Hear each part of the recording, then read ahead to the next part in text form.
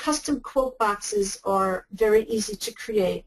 And I like this concept of matching photos usually with inspirational quotes. One of the things that I've noticed in these quotes is that they often use a font that looks like it's handwritten. And this is one that I found, and it's called Architect's Daughter. I like that a lot. And this one is called Rabio Head. And you can, on the next slide here, I have the URL of a website you can go to for free, not only for free fonts, but they have a lot of free fonts called fontsquirrel.com. And I found these there. And they have a section called Handwritten, I think that's what it's called. And so you'll find a bunch of fonts. You have to be careful that the fonts are legible. Some of them are really not that legible. This one is called Lucida Handwriting, and this is also Architect's Daughter. So I'm going to take this one. I'm going to copy it and put it over here. And I'm going to start looking for images that will work with this quote. So insert and Clipart. In 2013, this will be called Online Pictures, I think. So different versions, it's called something different. And in 2013, you'll be in a dialog box. So here, it remembers what I searched for last. But if you want photographs, the secret is to deselect illustrations.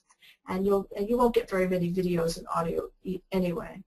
So I'm going to start with the shore. See what I can find for that. Now, because Christopher Columbus traveled a long time ago, I'm not looking for things that show a lot of sign of civilization. So I want something more, natural. Here's one. Well, it still has some people in it, I think, or something in it. So those are some possibilities.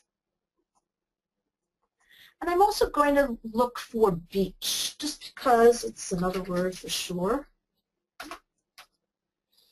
and see what I get. So this is the same one over here that I have before, but I have some others here. They're a little bit different, certainly too big. Here's another one, kind of similar. This one has a sailboat on it, which might be appropriate for Christopher Columbus. And here's an interesting one. It's actually looks like a painting, but I like the texture of it. Okay.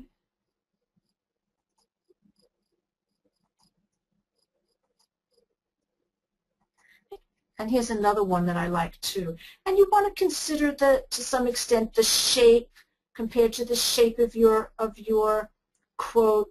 And you also want to find something that you can make, so I think that's it, that you can make that the text will be legible on. So I actually like this and this, and I think I'll get rid of these others, but you could use them. So let's try both of them.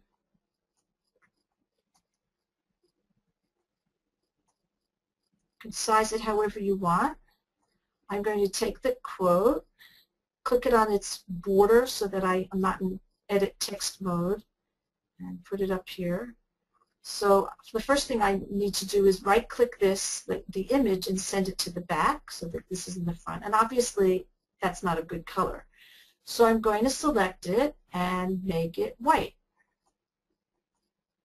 Okay, so that's a good start. It kind of fades a little bit here. There are lots of things I could do with this. For example, I'm just pressing Enter here, so I could do that. And then by adjusting the borders of this, I can change how the text wraps. For example, I could make it take less space like this, or I think I'd rather have it go down a little bit further, something like that.